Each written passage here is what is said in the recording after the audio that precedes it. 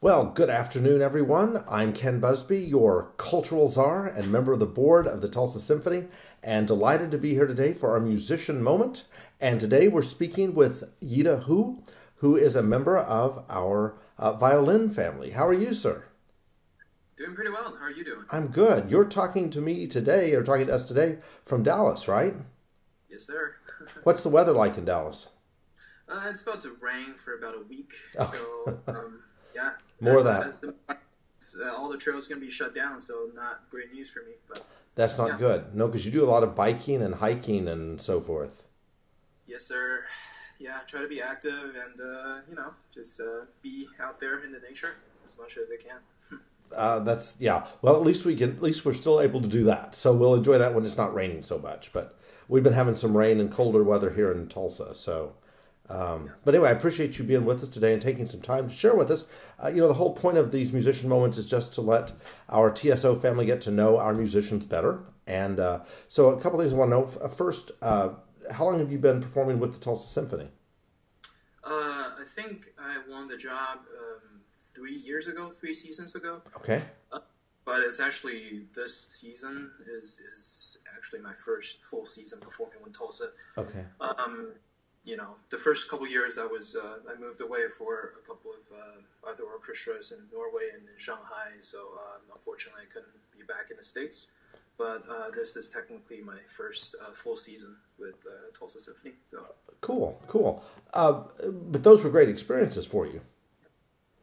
right, yeah, absolutely. I mean, like a huge part of like being a musician, I think that's intriguing and attractive to me is the ability to have this flexible timeline, have the opportunity to like see the world, so to speak. So Sure. Absolutely. yeah, it's taken some places. Yeah, Yeah. Sure. And where are you from originally? China, Guiyang, China. Okay. It's in the central part of China. Right. Right. And how long have you been in the States? Uh, a decade. Okay. Yeah, for this year, I think. Yeah. Do you have a chance to get back every so often? Last time I went back was 2 years ago. Yeah, Okay. I think when that's back when I had some performance opportunities in Shanghai. I think that was the last time I went back. Hmm. But yeah, I try to go back and visit. As much as I can. If I Sure. don't have to be here. Sure. Sure. Sure. Um, Obviously, 10 years in the States and so forth, and you're in Dallas now. How do you like? Well, how do you like the States? But how do you like Tulsa? Obviously, you like being with our symphony, so that's great. Yeah, absolutely. Yeah. With the symphony specifically, it's like, I get to play some very extraordinary programs.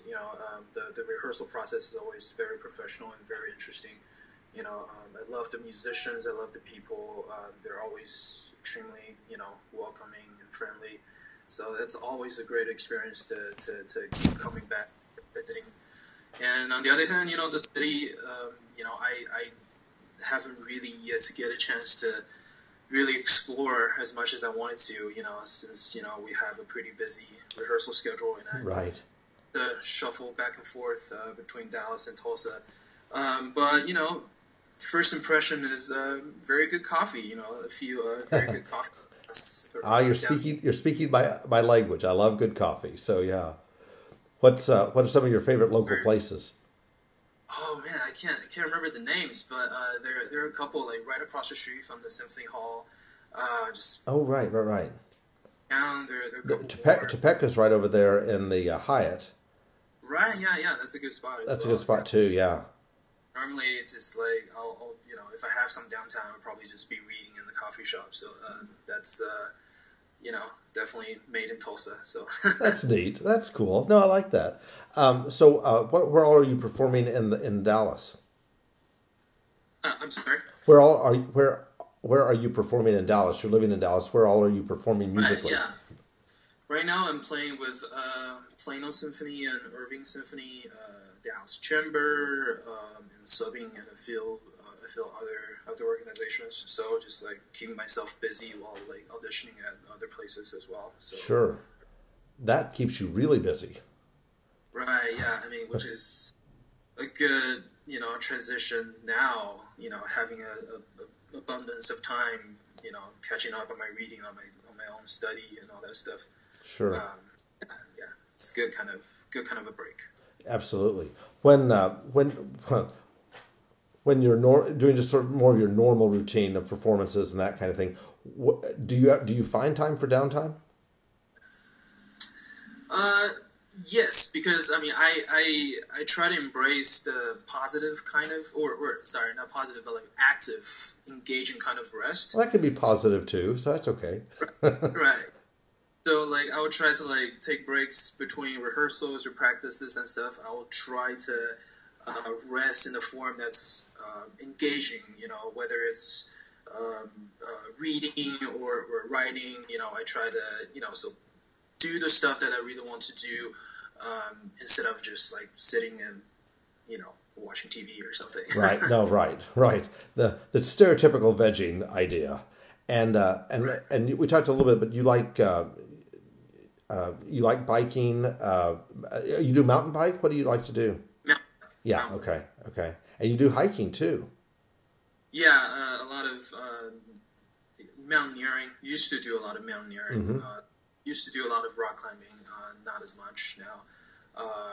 Yeah, it's a huge part of my life, and a great way to like be at one with nature and Mm-hmm. with a different kind of setting.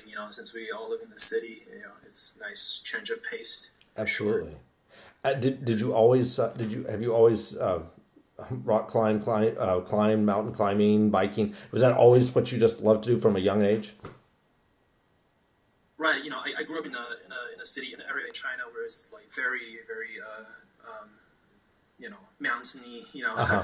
has a huge difference of terrain. Mm-hmm. So I grew up mountain climbing, a lot of caving. Oh yeah.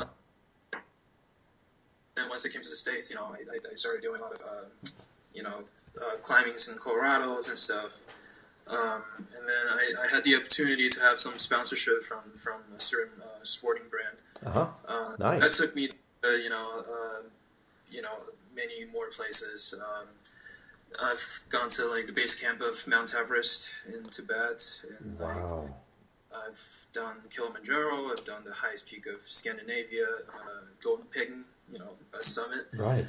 So like those are just like some of the places that I was fortunate enough to visit and to visit, not to conquer. It's not, Sure. Yeah, right. But what an opportunity! Wow. You've had a lot of cool experiences. It's been very nice. I've been very, very lucky to have these opportunities. Yeah. So what got you interested in music? I think Norway has a pretty deep culture in classical music. Mm-hmm. When I was visiting, and I had some a long period of time to be able to perform over there, and it's been one of my favorite countries to visit and to explore. Mm-hmm. So yeah, it's been quite a journey, for sure. Right. Because you came to music a little later in your life, and I just think that's really neat that you found it, embraced it, and have done so well with it. Right. Yeah. I mean, I actually didn't. I wasn't going to do music in my undergrad. I was doing a double major, and then eventually choosing to do music is kind of a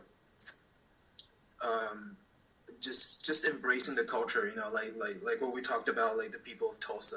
Mm-hmm. Music took me there. Music is what is our common language. Whether you come from Tulsa, if I come from China, we can still sit down and play.